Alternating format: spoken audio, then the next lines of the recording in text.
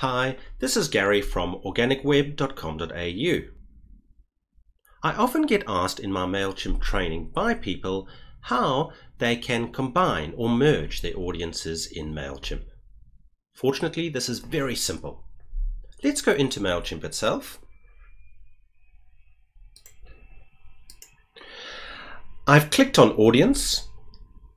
To view my various audiences, I'm going to click the down arrow. I now click View Audiences,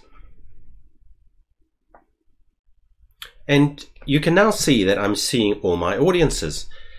There are two ways to merge our audiences or combine them. The one way is to click the down arrow next to one of your audiences.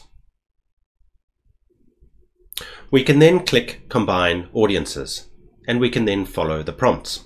The other way is to go into our audience itself.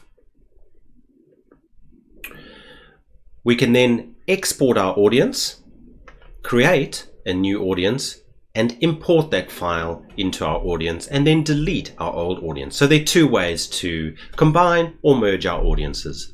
Thank you for joining me.